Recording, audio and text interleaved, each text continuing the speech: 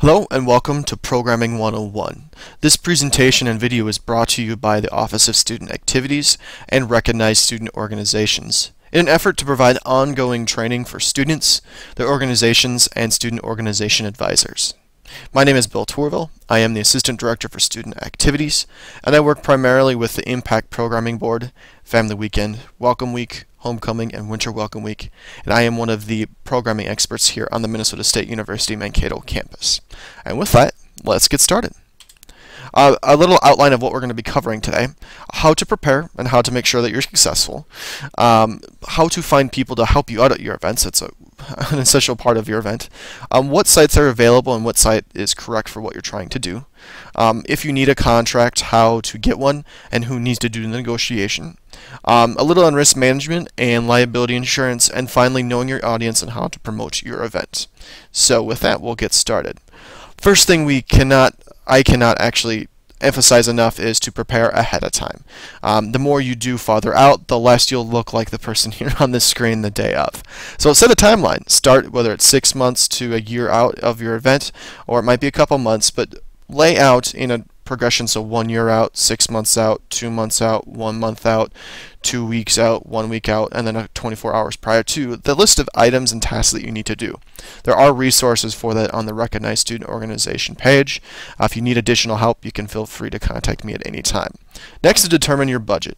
Whatever your budget is will help determine what you can do and what you can bring. So how many decorations you're going to buy, if you're going to be bringing anybody doing contracts, what kind of food you can buy, can you provide snacks, stuff of that nature. So you have to fall within your budget. That's kind of your sandbox that you can play within. And finally, set your goals for what you're trying to do with this event, and how are you going to make sure you meet those goals. That's what we mean by assessment. So if you want people to have fun, great. How do you know if they had fun? So how are you going to survey them? Are you going to ask them? Are you going to provide options for feedback? What are you going to do to make sure you know that you met your goals for your event? One of the things that's going to be important is to find people to help you run the event. Manpower is one of the most difficult things you can do for an event. If you need judges, you got to find at least 5, because if you want 3 will only show up if you get 5, because 2 will cancel right away. That's just one little example. But look at your friends all around you. Then they'll be able to help you out.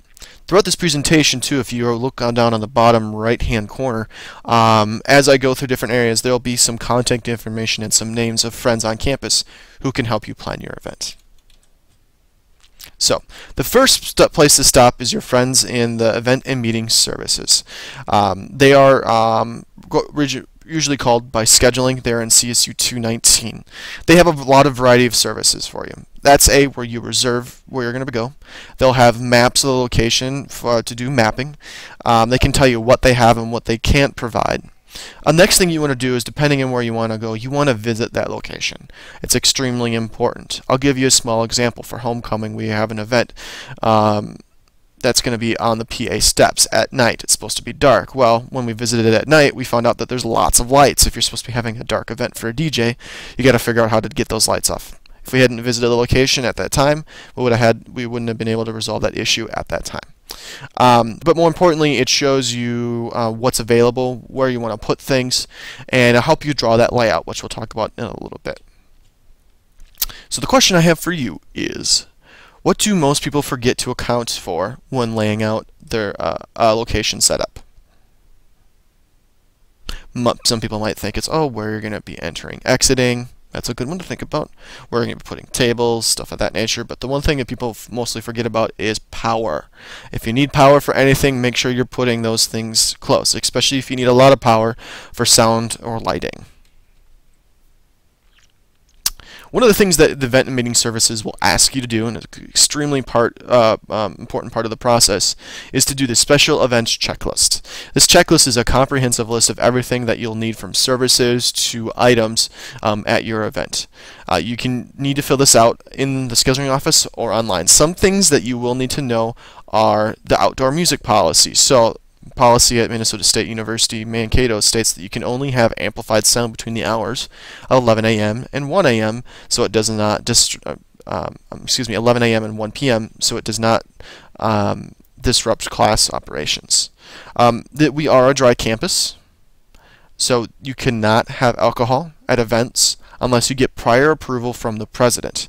If you do want to have catered third party, which means an outside catered vendor who has the appropriate assurance, alcohol served at your event, stop into the event and meeting services and they'll kind of fill you in a little bit more on how to do that.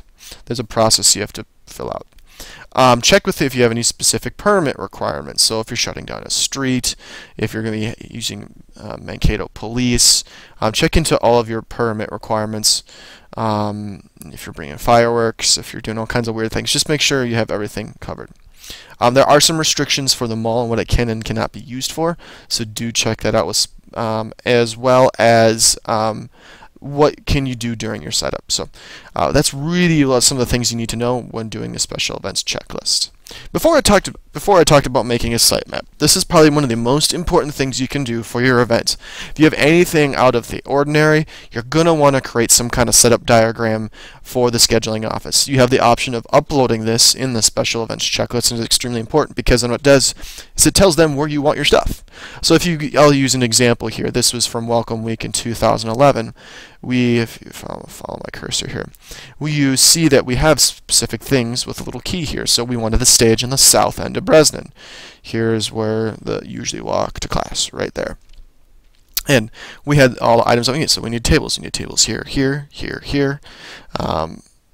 Ropes and standards, so that's basically crowd control rope. We wanted here and here.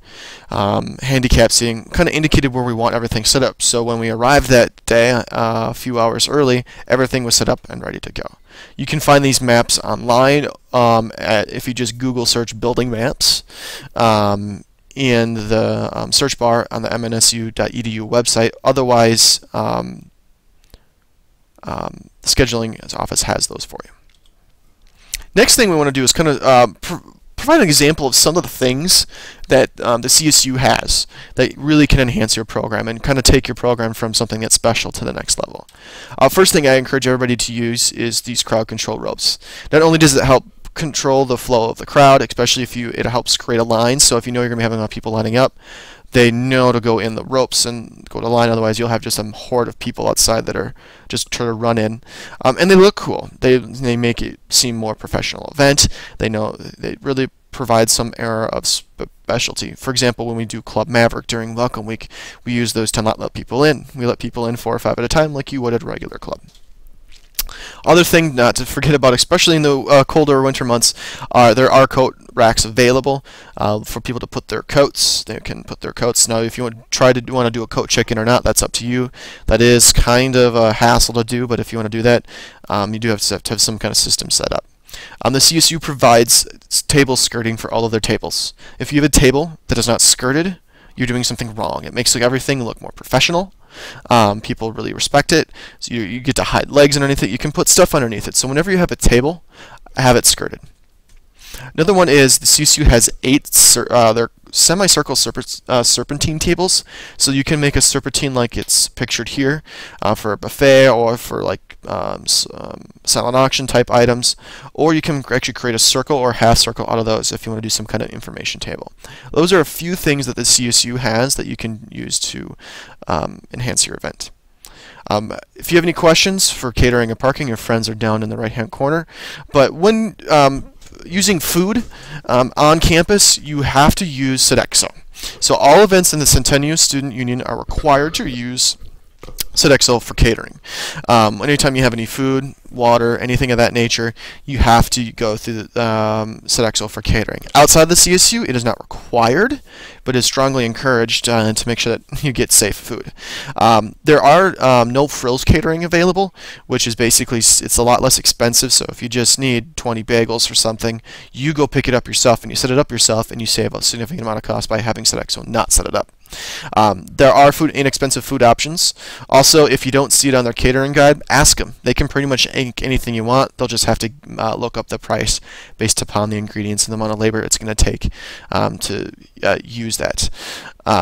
Some notes about catering is the cost of the food is primarily dependent not on the food you purchase, but on the amount of labor it takes to make. For example, if French fries are a lot cheaper than a peanut butter and jelly sandwich because you have to pay someone to put the peanut butter and jelly sandwich together. That's just some things about Sodexo and their food policy. Primarily, it should help make sure that the food is safe and they are covered under their insurance. Also, on soda products, we are a Pepsi campus currently. So if any soft drinks need to be Pepsi. Another thing to consider is also parking. If you're going to be having a lot of people park, how are you going to arrange for parking? If you want people to park in the visitor pay lot, they either need to pay themselves or you do need to purchase vouchers from the scheduling office. A couple notes is for visitor parking is allowed and gold lots after 6:30 p.m. Monday through Thursday and ends at 4 p.m. on Fridays. It's open on the weekends, so gold lot on the weekends are open if you do need to use those if you're probably having a few people come. Do check with the scheduling office if you are going to have significant parking needs. They do need to make arrangements. One of the most important things that you're going to do is pick where you want to go. So I have a list of some things to consider here when you're selecting the location. So are you going to need significant special needs access? So how well can someone in a wheelchair access it? If there's a lot of steps, just things of those are things to think about. Are you going to need extra trash cans afterwards for trash? That's a lot of things people forget about. Are you going to need security? Is this something where you're going to need security and hire private security through? You can coordinate that through the security office over in the Weeking Center. Are restrooms in good locations so they're not too far away? Are there enough restrooms? So you're having 1,000 people and only have 4 restrooms, that might be an issue. How are people going to move through the space and to the space? It's something to think about. So when you're setting up a fair of nature, make sure you have a wide enough aisle. Make sure that you're directing people in a way that you want them to go, so it's not just a big mess of people. As we talked about before, is there power in the location, and how are you going to get power to your areas? Where are you going to be having people park? And what kind of audio and visual resources are available? For most anything in the CSU, there's a wide variety of audio and visual resources available. Once you go outside the Centennial Student, it does get limited a little bit, but do check with event and meeting services to see if they are able to provide audio and visual resources outside at your venue, outside of the Centennial Student Union. And lastly, when is the building open? If you're going to have an event that's past the building hours, you may have additional charges and staff to keep that building open. So just a few things to consider when selecting a location. Finally, max capacity. Make sure you're not going into your max capacity. Some of the primary places you can reserve for events one of them is the Centennial Student Union Ballroom. It fills up very quickly. Space, it does get reserved quite quickly, so get that priority deadline from event and meeting services a semester in advance to make sure you reserve the ballroom. Next great venue is CSU Ostrander. It's great for small performances, movies, speakers, lectures. It seats a little over 300 and has a bunch of audio and visual technology already in there. Wonderful, wonderful space, recently renovated. Trafton C121 can fit a large amount of people, a little bit more than Ostrander, so if Ostrander's booked, you need just a formal lecture.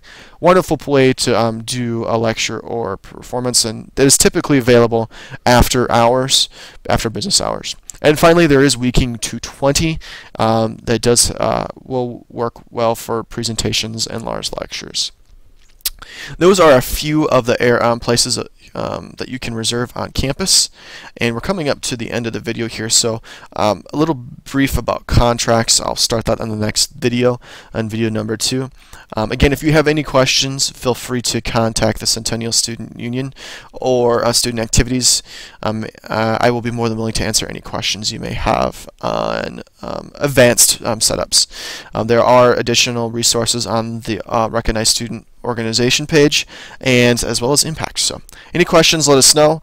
We're going to continue with contracts and risk management in video 2.